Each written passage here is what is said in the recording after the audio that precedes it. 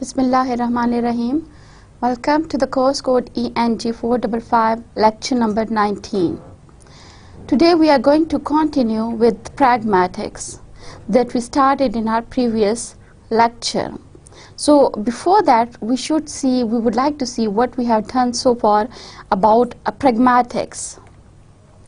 With a relation to pragmatics, we in our last lecture we defined what pragmatics is. That pragmatics is actually the study of intended meanings of speaker. The word intended is important. It's not just the meanings of utterances, just like in semantics, but it is the intended meanings of speaker.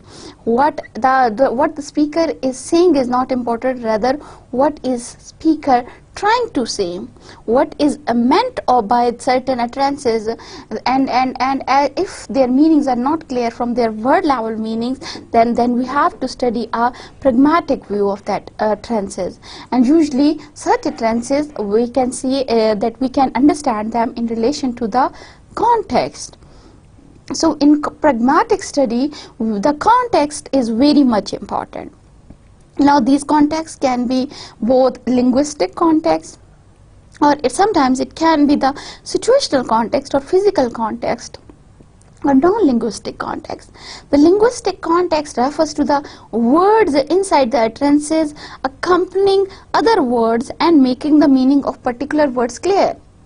For example, stop. The pupils are crossing the road. Now the pupils here definitely crossing the road and stop. Definitely these are not the pupils which is meant by the iris of my eye. These are the pupils which is meant by the students. Now same word has two meanings, but the words inside the utterances, the other words inside the utterances are making the meaning of the word pupil clear. So this is the linguistic context.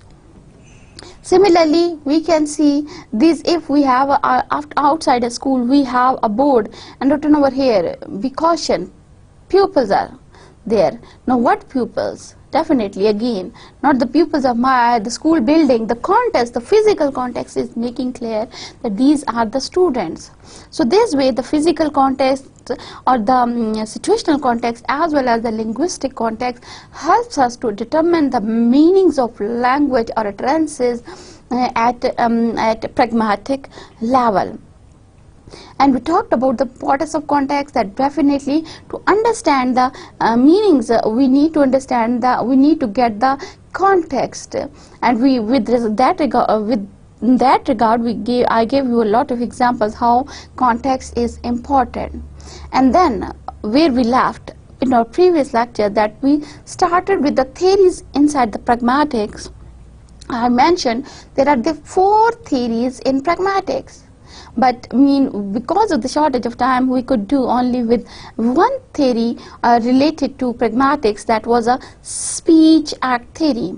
What was speech act theory? That actually the language it asks us to do something.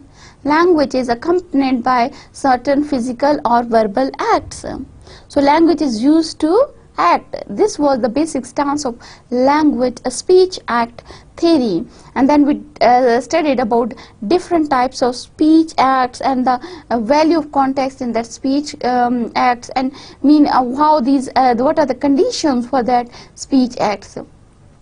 For example, if I make it quickly to recap what it was. For example, open the window. If you remember, open the window is a type of command. And this is the utterance that as a return I want you to do something. I want a physical action. And sometimes this kind of act is indirect speech act, where I want you to do something. And so the language is not the simple language means saying something, but rather I want you to do something. So language is used to do certain things. Similarly, sometimes I do not want you to do a physical action, rather a verbal action is required. What is your name?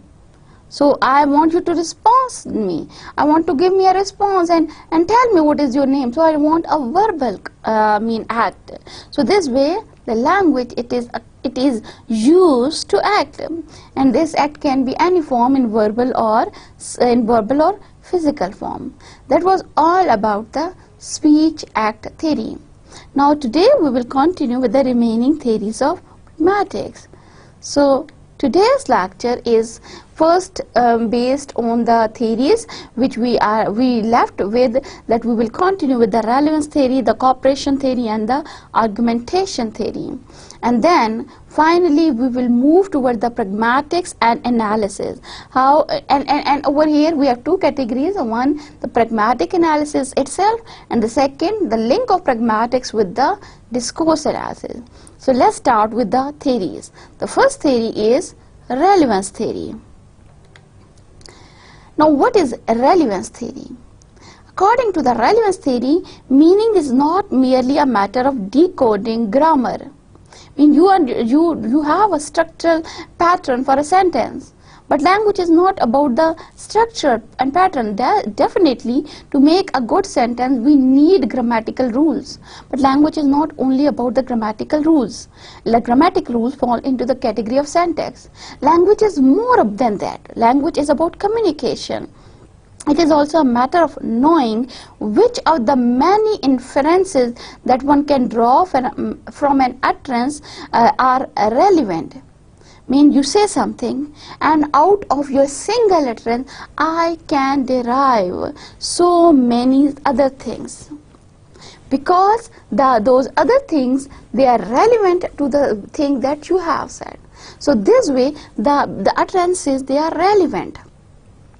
You say one thing, but I assume so many things, and that assumptions that they have relevance with what you said. So relevance theory explains talks about the relevance of the speech, that how to understand the meanings we need to look for the relevancy of these different items.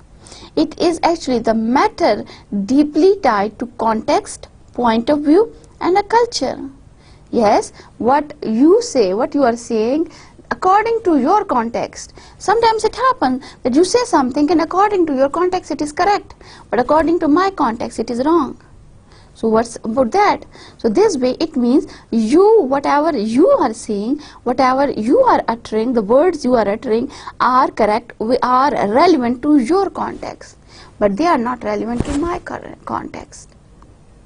Similarly, they vary from culture to culture. Maybe you are saying something which is right from your culture. For example, in a Christian culture, the drinking of wine is allowed. So if somebody asks me, please can you pass me the wine, is correct, because according to his context, according to his culture, words, utterances are meaningful. But according to my culture, according to my context, this is something not a good something. Not, I cannot perform a speech. I cannot do anything because the things are not relevant to my culture. So this way, the relevancy talks about the relevance of utterance with the culture, with the context, and with the point of view of the speaker. So this is what a relevance theory is. Relevance theory is about pragmatic nature of utterances. Now, for example, sentence 1 that is given over here may have multiple meanings. Look at all these meanings given below. They are all meanings that are related to the sentence number 1. What does it mean? Try to fill it in the blanks. Now know how you are going to do it. For example, sentence number 1. Lung cancer death rates are clearly associated with increase in smoking. This is my sentence. Now with that sentence, so many things are related. Now look at all sentences below from A to G. And some way you can fill the blanks as well. Increased smoking means the people smoke more. I mean, if you are a smoker, you smoke more. I mean, you consume more packets of cigarettes. And if it is increased smoking, I can have another meaning. It means more people smoke. Means the number of smokers are increasing. The quantity of smoking is not increasing, rather the number of smokers are increasing. So increased smoking, again, it is relevant to the context of sentence 1. Then how you are going to define increased smoking? According to this context, which meaning would be more relevant? People smoke more or more people smoke? You have to make a relevancy. Then D, the same people are smoking and dying. And the people who are smoking, they are only dying because of the lungs cancer, not the other people. The people smoking and dying are not all dash smokers. Mean on one side you can say the lung cancer because it is caused by the smoking, but on the other hand the relevance is that the other people also die. Not only the smokers die, yes, the number of smokers are great in number who die because of the lung cancer, but beside those number of smokers there could be other people who can die because of that lung cancer, and they get lung cancer because of some other reasons, because like a polluted environment, it can be one reason. Then the situation being talked about is real. Now give me a reason that the situation is a real situation. If I talk about the real life situation, then what? And if the situation being talked about is hypothetical, mean the researcher or the person who said sentence number 1 is just giving a hypothesis, then I'm not going to accept it as clearly. If it is about the real situation, yes, I'm going to take it as correct. But if it is a hypothesis, then I am concerned about its relevancy, because we need to prove it. So this way the things said one thing, but so many things are in relation to that thing. So relevance theory explains the relevance of the context and the culture and the point of view with respect to the conversation or with respect to the speech, either verbal or written.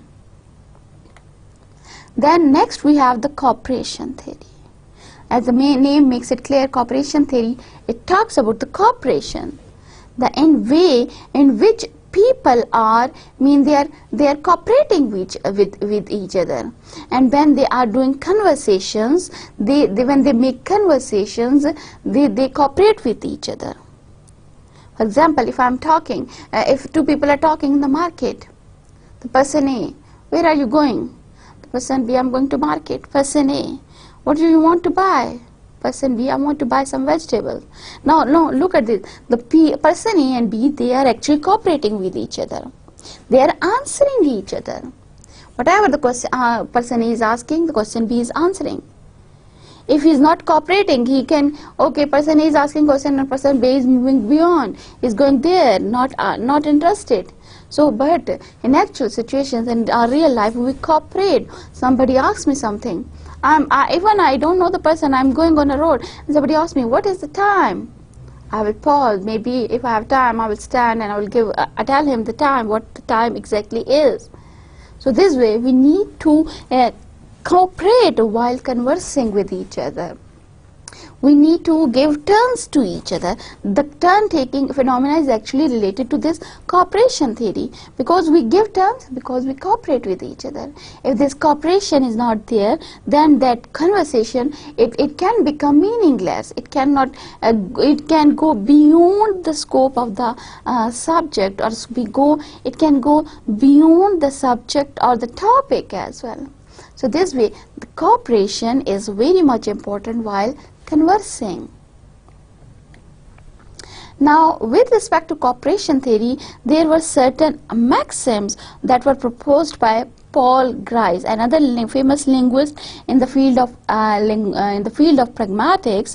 Paul Grice, he actually proposed 4 maxims of cooperation, that we need to cooperate at 4 levels: with respect to quantity, with respect to quality, with respect to relevance, and with respect to manner. And all these maxims, they make our conversation, they create the element of cooperation in our conversation. The quantity element asks you, that gives the quantity of information that is required. Do not go beyond that. The maxim of quality explains that be truthful, mean whatever is demanded, tell it honestly. And then relevance, be relevant to what is asked or what is demanded. And finally, with respect to manner, it means to be clear. Whatever you are saying, you have to say it in a proper manner, in a proper way. Let's have an explanation for these maxims.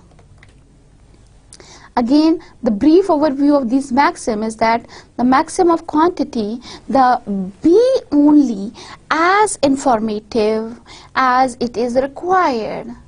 We only give the answer what is required. Do not go beyond that. Maxim of quality, say only what you believe to be true. Be honest, be truthful while communicating, while conversing. The maxims of relation, be relevant. Give answer to a question, what is being asked. Do not go beyond that. And B, the maxim of manner asks you to be politeful, to be brief, to be clear, to be to say some things in order, and to avoid obscurity and ambiguity. So these four maxims, they tend to stay together to create cooperation. Now let me give you some examples for these maxims. Maxims of quantity, make your contribution as informative as required for the current purposes of the exchange, as defined earlier as well. It means that whatever is demanded, do not make your contribution more informative than is required. For example, where is Sarah? Our maid is the answer. The question is, where is Sarah? The answer. Our maid is on the leave today. She's not feeling well today. I think she's suffering from the fever. So because of her absence, there were a lot of things that were supposed to do in the kitchen and in the home, like the washing stuff, like the cleaning stuff, like the ironing stuff, and the cooking stuff.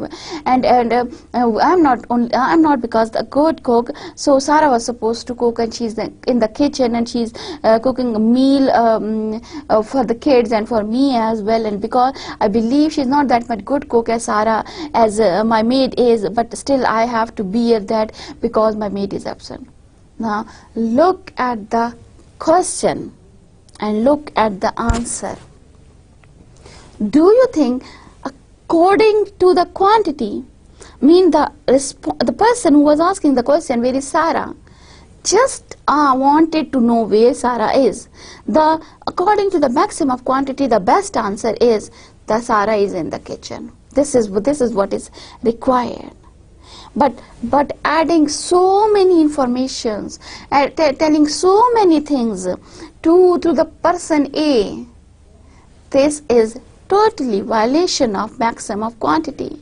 So the maxim of quantity requires you to give information, the amount of information that is required. Do not give extra information, or even do not give the less information. So this way you have to quantize your amount of information according to what is demanded. This is the one of the most important maxim of cooperation.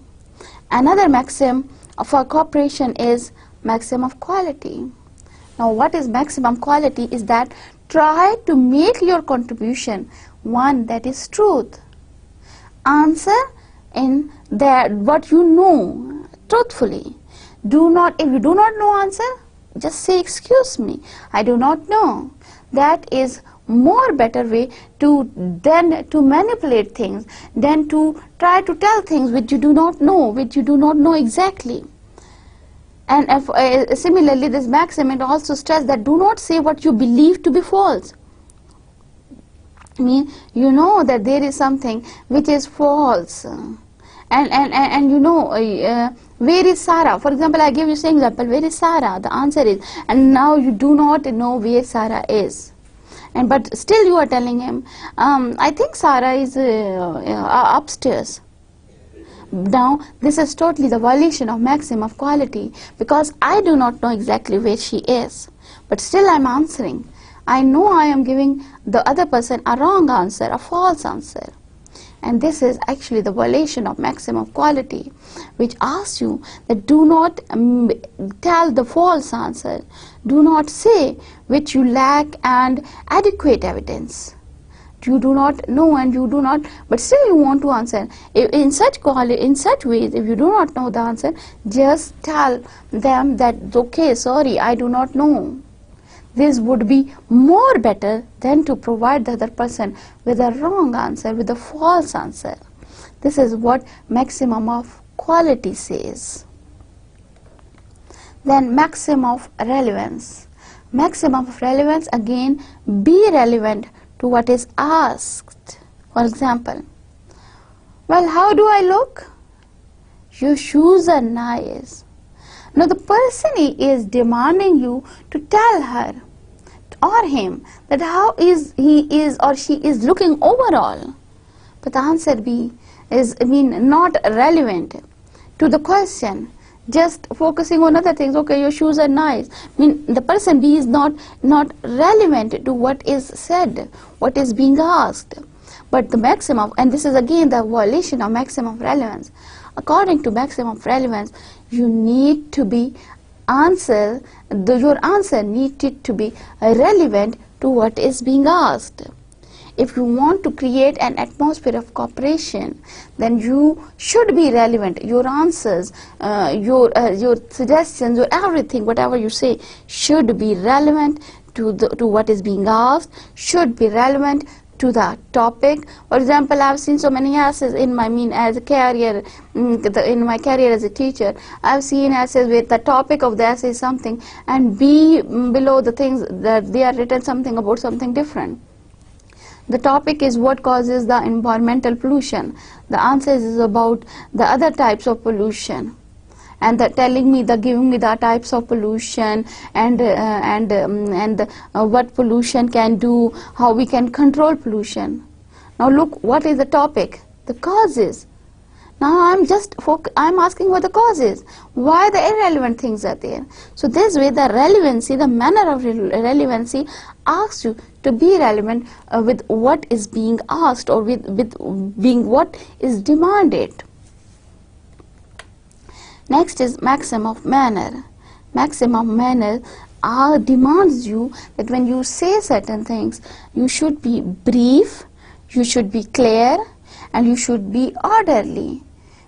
Say the response in such a way that everything is brief and clear and orderly to the other person. Now look at the example. A. Does your dog bite? B. No. A. Bend down to stroke it and gets bitten. Oh, you said your dog doesn't bite. B. That isn't my dog. Again the way of saying things. B. If somebody A is asking for you something, tell him, okay, you should be brief, but tell him that this is my dog doesn't, but it is not my dog. This is the brief, correct, ordered answer. That my dog doesn't, but this is not my dog. Brief, clear, order. Everything is there. So this way we need to follow these maxims of cooperation for establishing a healthy, a good conversation, a cooperative sort of conversation between the discourses, between the actual discourses, the verbal discourses, and as well as between the written discourses. Now, infringing a maxim. What happens when we violate a maximum? According to Grice, when we fail to observe a maximum because of their imperfect linguistic performance, for example, a child or a foreigner learner, nervousness, or we have problems, we have a certain impairment problems, we are excited and we are not hearing what the other person is saying, or we have a lack of responsibility on the part of speaker. So because of these phenomena, we usually tend to violate these maxims of cooperation. For example, now look at this articles, these things. Bush said kids would not routinely attend cabinet meetings, but would take part in sessions where intelligence was necessary for making decisions. Again, infringing maximum. How does these things could be clear to a child? If somebody asks you to do why Bush kids won't participate, and from where you have got the information. So these things, by violating the maxims of cooperation, you create problems.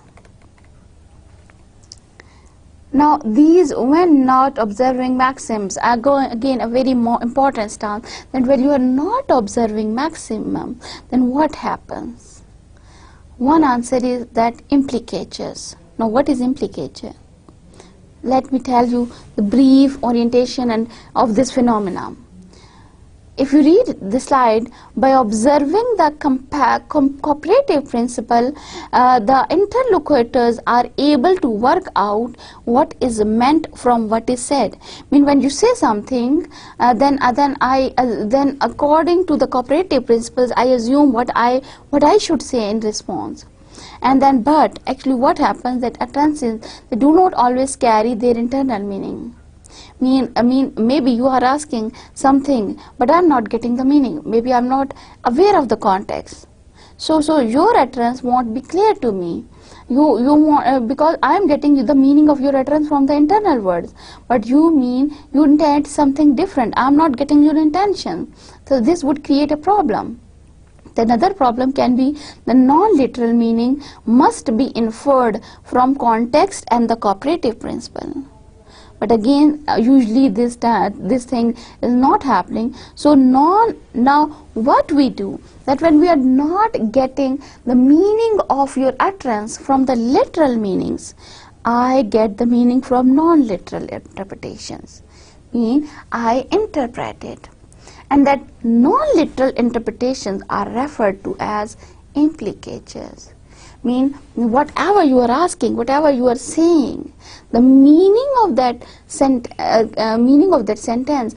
I cannot get from the actual utterance, from the actual words which are composing your utterance. So the meanings are not clear from the internal meanings of the words. So I have to make the non-literal meaning. I have to infer, I have to assume, I have to get them. And these non-literal interpretations are implicatures. It is a special type of inference in which the bearer makes the assumption that the speaker is not breaking one of the conversational maxims of quantity, quality, relation and manner. We in our real life, we assume that you follow these maxims of cooperation. These fall because this is my assumption that okay, whenever I am talking to you, whatever. Now what happens, and to make it more clear, that what happens, I ask you something, and as a result you answer me something.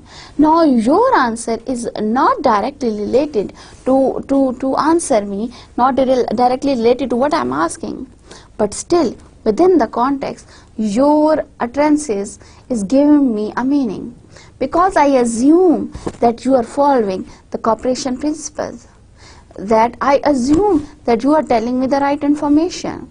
So this way what happens, that when we do not observe maxims, we get implicatures. We get the non-literal meanings, we interpret what you are saying.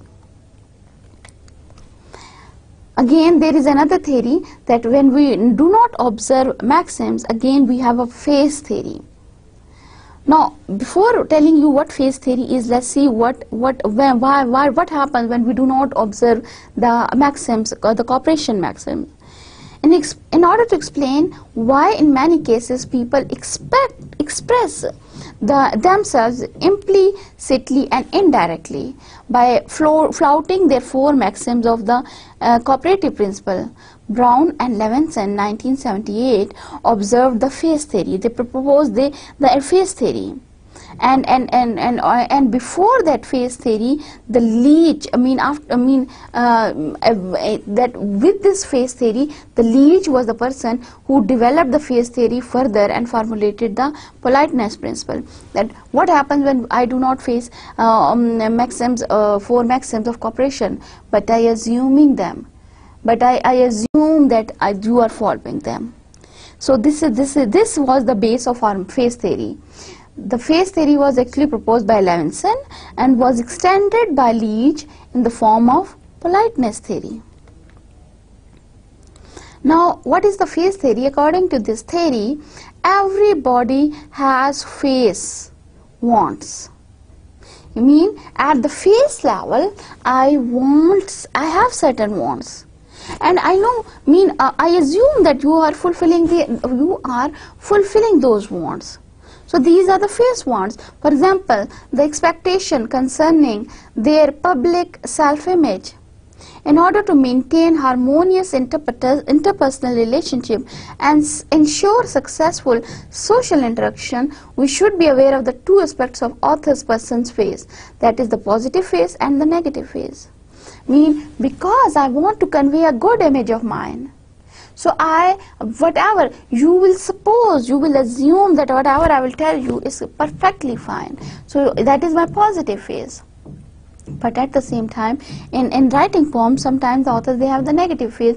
They are saying something, but maybe we assume that at the face level this is correct. Maybe the author has experienced this, but at the same time we should keep it in mind that maybe it is the negative face of the author. But again, we have face wants, and we want them to get fulfilled while conversing with each other, or while even in the written discourses we establish certain face wants, and we want the authors to fulfill those face wants.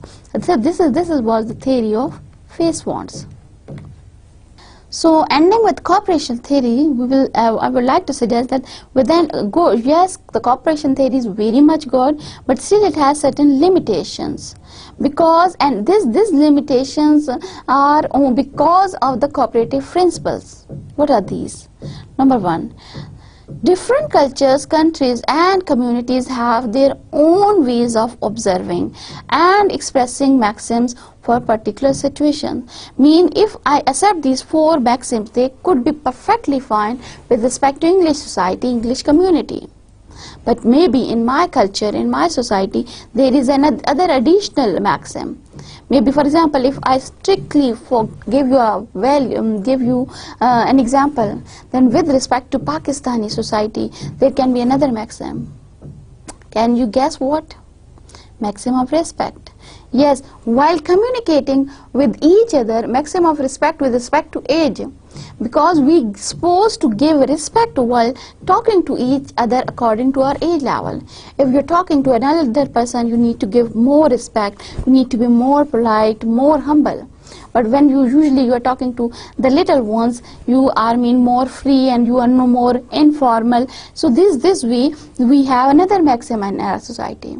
So they say we cannot say that whatever the 4 maxims that were proposed by Grice, they fine for their community, but different cultures, different societies, different communities, they can have additional maxims. Similarly, another limitation of that Grice cooperation theory is that there is often an overlap between the 4 maxims. It can be difficult to say which one is operating, and it would be more precise to say that there are 2 or more operating at once. Sometimes we are relevant, and maybe when we are relevant, we are also following the maximum of quality and quantity as well. So this way, the maxims, they are overlapping. One time it is happening that only one maxim is working. We suppose one maxim is working, but actually the 2-3 maxims are working. So these maxims, they overlap. After the cooperation theory, we have the last theory of pragmatics, that is argumentation theory.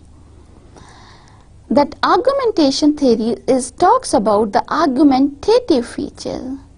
Actually, what happens that the way when we talk or way when we say certain things, we give certain logical arguments. And that theory, according to argumentation theory, it happens that usually in our debates, in our negotiations, what we say, we try to give mutually acceptable conclusions. And these mutually acceptable conclusions, they are usually based on certain arguments. For example, I want you to buy a red car only. So I would be arguing with you about the features of red color, about the qualities of red color, or about the car which are red color, what is their peculiarity, what is their good points. So this way I would be arguing with you. And people, they do argue. In actual conversation, it do happen that we argue. We argue, for example, in the court, the people, they argue about the matter, about the trial, about the murder, or about any type of crime that has happened. So we need to argue. We need to argue our point regarding our issues to make settlements. And this arguing is based usually on logical reasoning. When I argue, I need to prove my points with the help of certain logics, certain rationales. I will give you certain points to prove myself. It also happens. Another important example is of debates.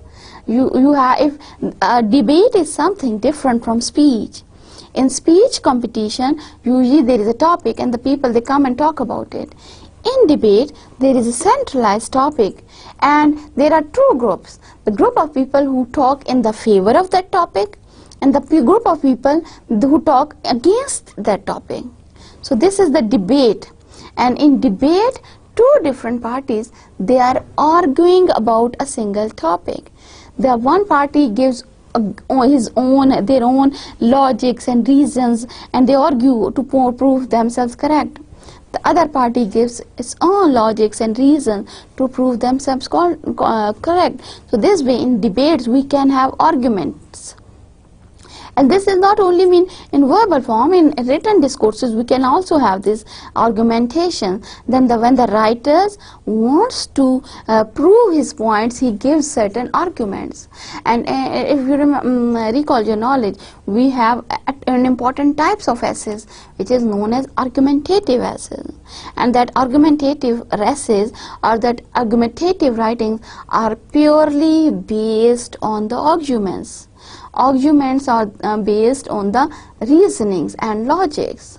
So this way the argumentation theory works. Now typically the argument has an internal structure. Now the argument, it is actually constructed very systematically. It has a proper structure. And what this structure, internal structure, is comprised of, that there is a set of assumptions known as premises, that you assume certain things. That set of assumptions are premises. And then a method of reasoning or deduction, mean you want to prove that assumptions as true. So you have certain reasons behind that. You have a set of reasons to prove yourself right. And then you have a conclusion, mean you have certain assumptions, you want to prove them right, so you give certain conclusions, so you give certain reasons, and on the basis of that reasons you come up with a conclusion. So this way, in argumentation theory, we prove our points, we argue about our points and prove them as right. And it is said that an argument have at least two premises and one conclusion. A good argument is usually have two assumptions and one conclusion. On the basis of two assumptions, we give certain reasons, and then finally we come up with a conclusion. So this way argumentation theory works. So far we have discussed the different theories in pragmatics. Now another important aspect of our lecture, that is pragmatics analysis. So we'll start now with pragmatics analysis. What is pragmatics analysis? There are four types of pragmatics analysis that are done. The first type of pragmatic analysis is that is done in relation to the situation.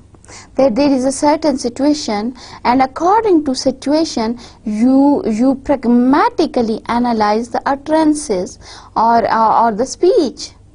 Then you can analyze a speech or an utterance in relation to context. Then there is another level, is that where you can analyze a speech or a conversation or an utterance in relation to the people. And finally, in a relation to the formation. Let's see how these things happen, how we have these types of analysis with these different relations. First, pragmatic analysis in relation to the in relation to the situations. we adopt our conversations to different situations depending on the place and the time where the speech occurs. When we analyze a speech, utterance or a conversation held at a specific place or held at a specific time, then according to that situation, according to that place and time factor, we will analyze that speech or that part of that piece of conversation. For example, 14th August, any year, let's say 2013, 14th August 2012, Lahore Minto Park,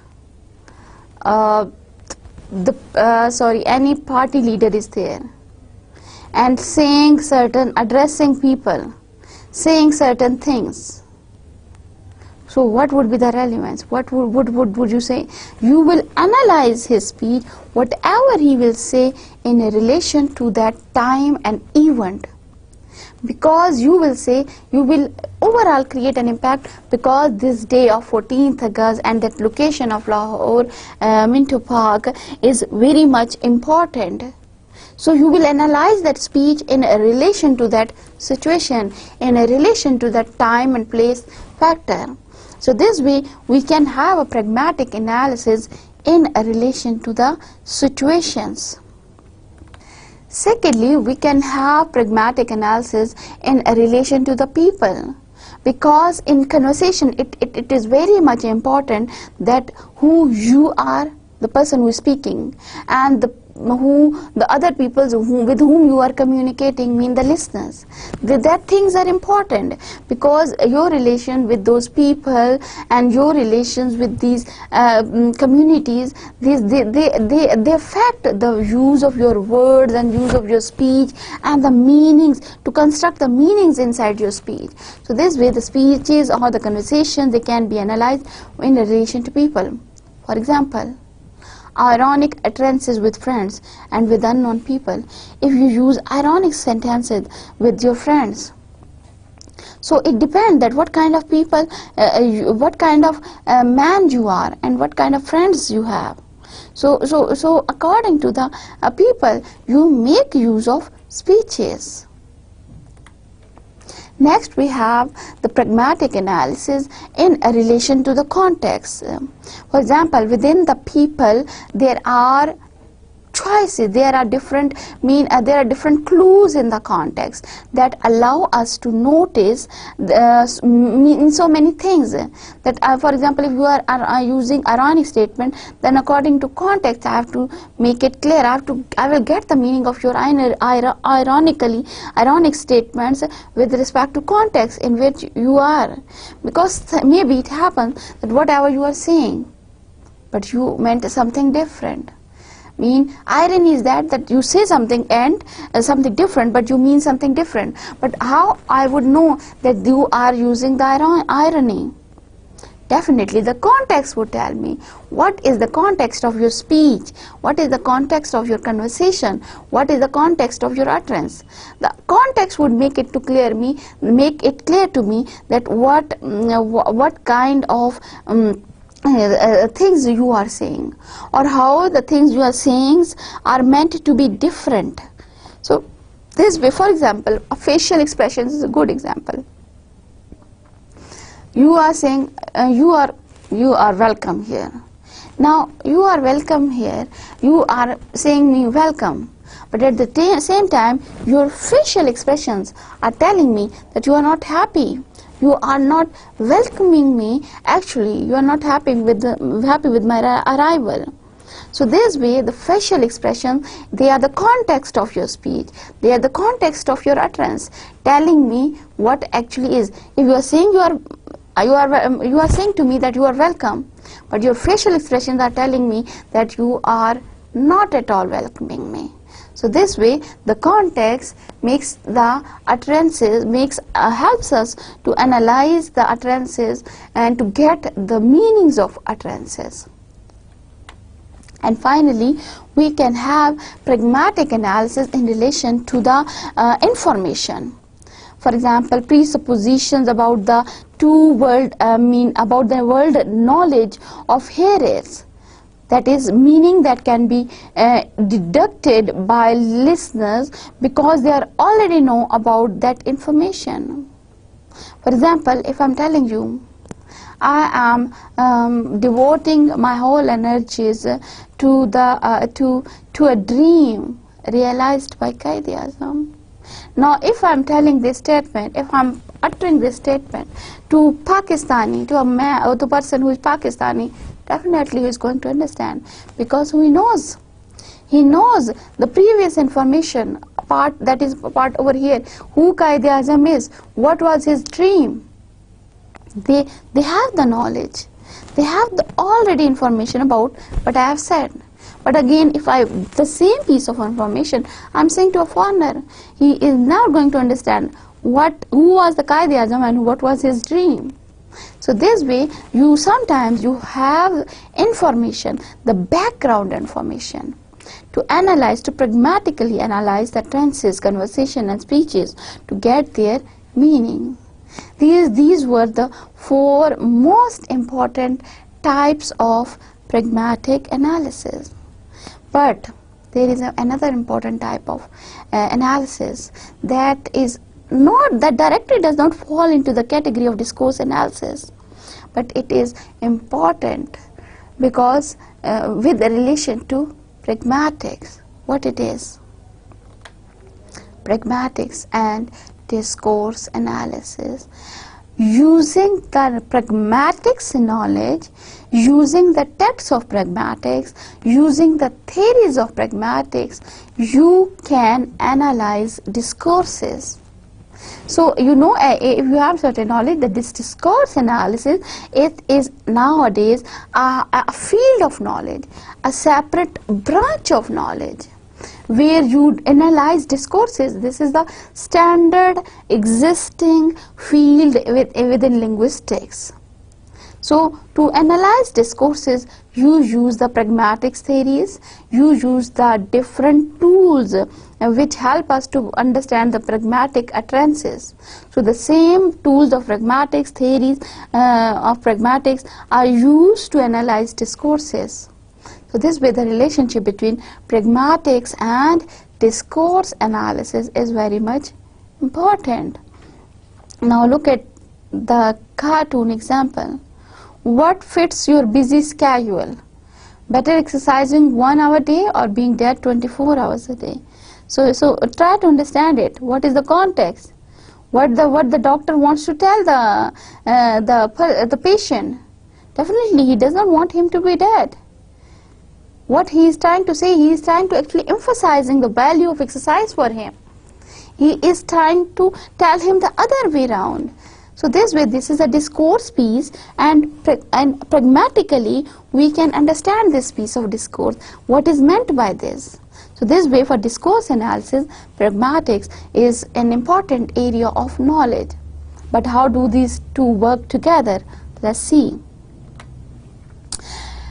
Starting with what pragmatics is, the study of language usage from a functional perspective, and this is concerned with the principles that account for how meaning is communicated by the speaker. The writer can be in discourse analysis. Usually these discourses are in the form of text, so we can say this, the speaker of the discourse is the writer, and interpreted by the listener. Who is the listener of the text? Definitely the reader in a certain context. Similarly, like pragmatics, text analysis is also concerned with language used in particular context. It is the linguistic analysis of naturally occurring connected spoken or written text.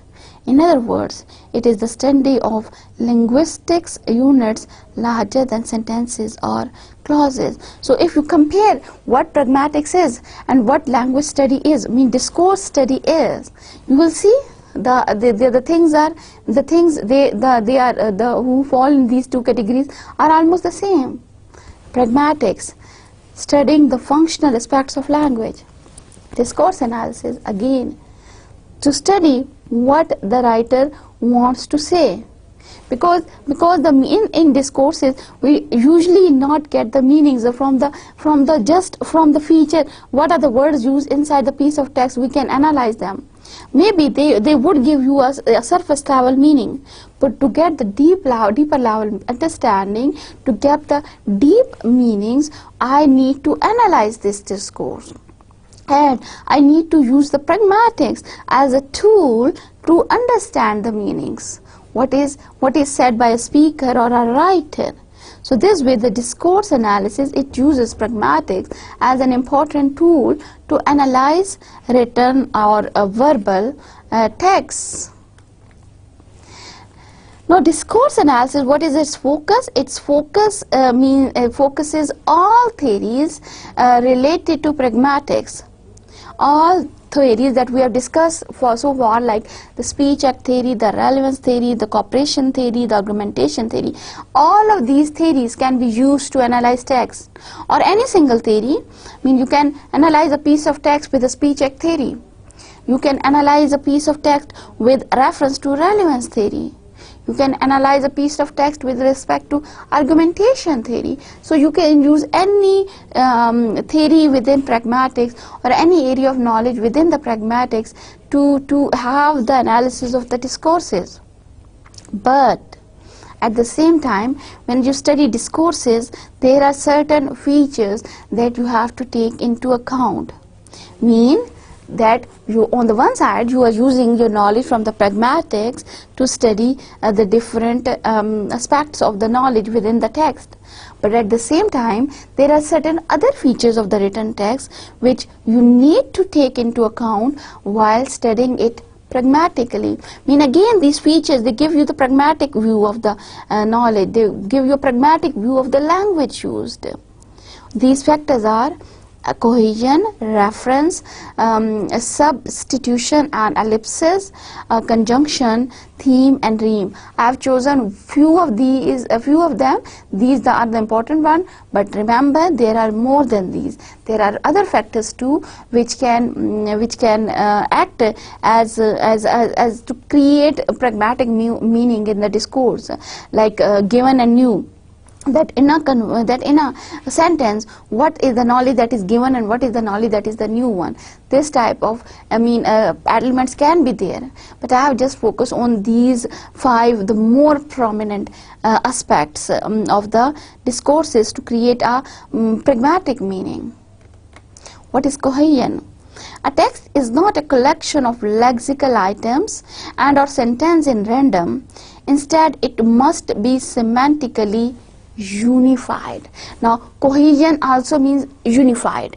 If a text has a cohesion, it means all the elements in the text, they are unified. They create a combination. What we can call it the phenomena of unification.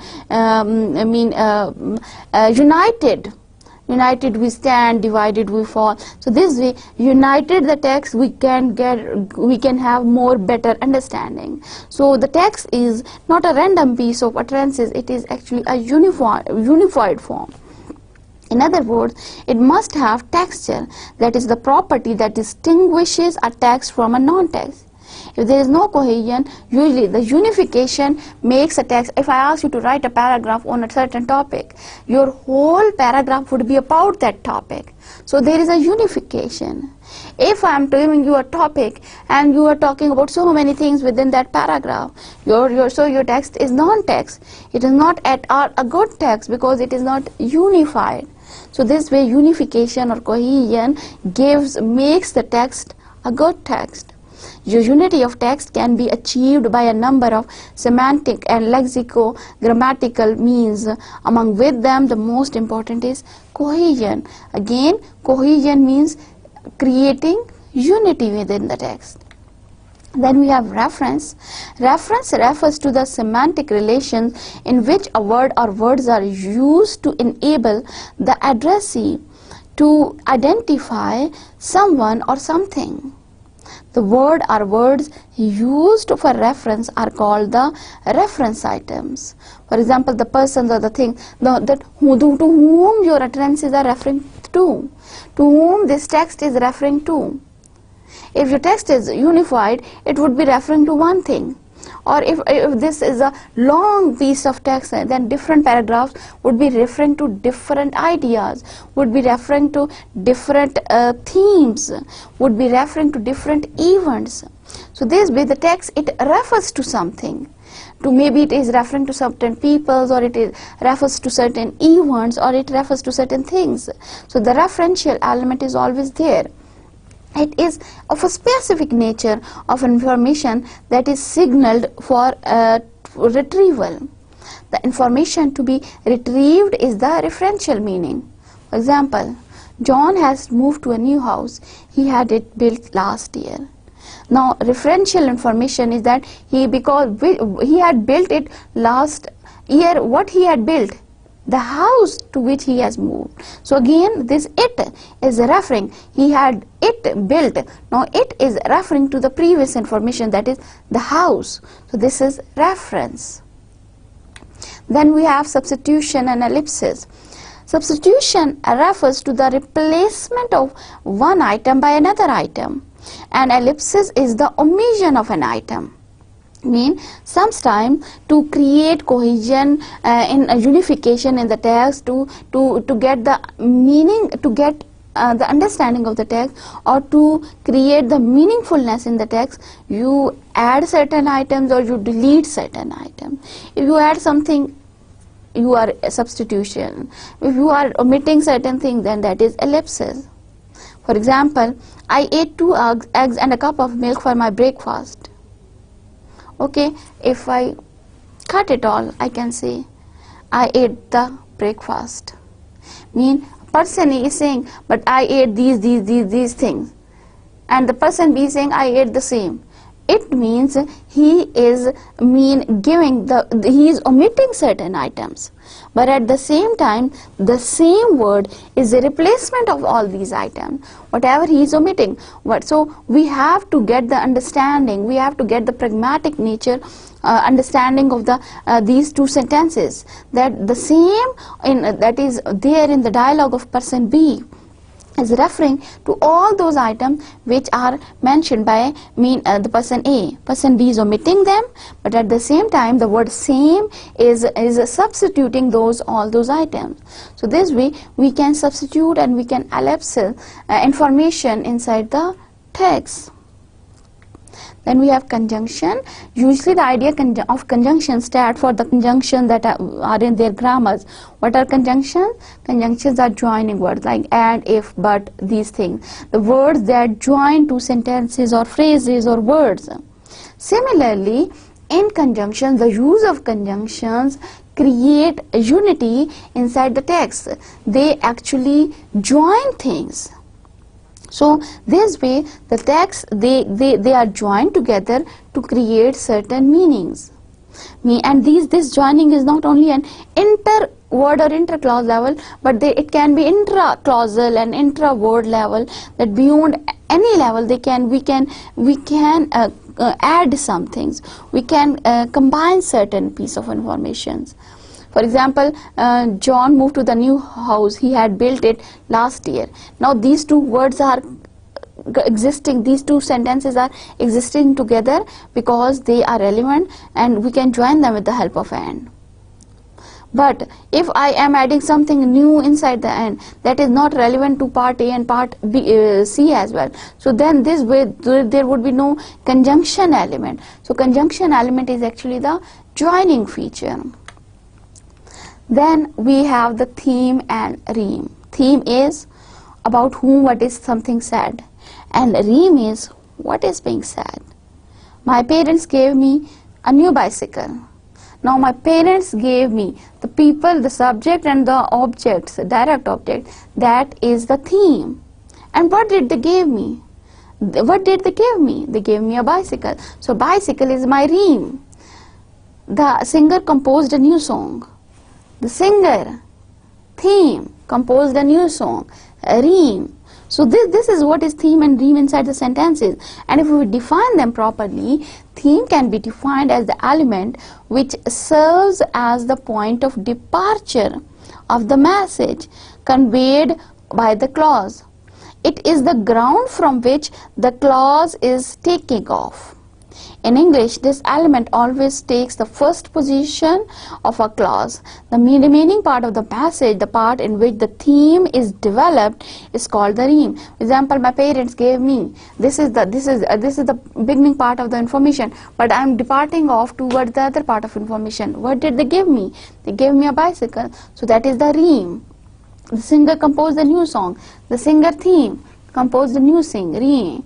The boys played tennis. The boys theme played tennis, rhyme. So the beginning part of your usually the sentences, they are themes, and the later part, they are usually the rhyme, the remaining part of the message. So what we have done today? Pragmatics. Yes, we started in a previous lecture what pragmatics is. We talked about different theories. In first lecture we were finished with speech act theory, but today's lecture we focused on the remaining three theories, that was the cooperation theory, the relevance theory, and the argumentation theory. That what these theories, how do they talk about the pragmatic nature of utterances and conversations. Like cooperation principles, they state 4 maxims of cooperation that we need to follow in order to have the good to follow the cooperation principle inside conversation. Then the relevance theory talks about the relevance of meanings, and the argumentation theory talks about the argumentative types of text, where we argue things with the help of logics and reasons. After that, we talked about certain pragmatic analysis procedures in relation to the context, situation, people, and another item was there: people, situation, context, and information. So how we can do pragmatic analysis in relation to these things. And finally, we talked about pragmatics and discourse analysis, how the study of pragmatics, it is helpful to analyze discourses. How we can, because usually in discourses the meanings are not clear cut, the meanings are not conveyed through the direct internal words. Rather, we have to make meanings. Rather, we need to understand the meanings of text. And in such situations, the pragmatics helps you to understand the text. It helps you to analyze discourses at deeper level, to get more understanding of it. And then we talked about certain areas where the text, they are composed of to create a pragmatic meaning, like cohesion, theme, and rhyme, and about the reference, how these items, they can help you to understand the text with the help of pragmatics. So to conclude, I would like to say that pragmatics is an important factor when it comes to understanding the language in a deeply way, as words do not have meanings by themselves. Most of the times we do not understand from the words. Actually, we understand with the help of context. We understand with the help of different types of context.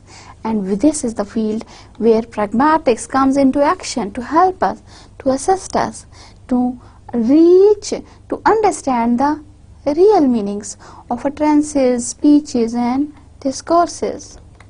That was all about pragmatics. So see you next week. Then we will start with something new.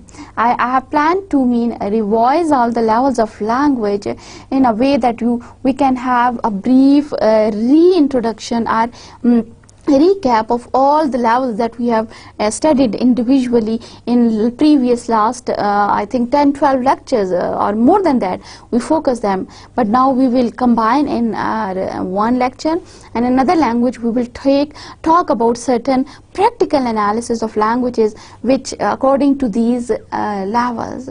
So see you next week, inshallah. Allah Hafiz.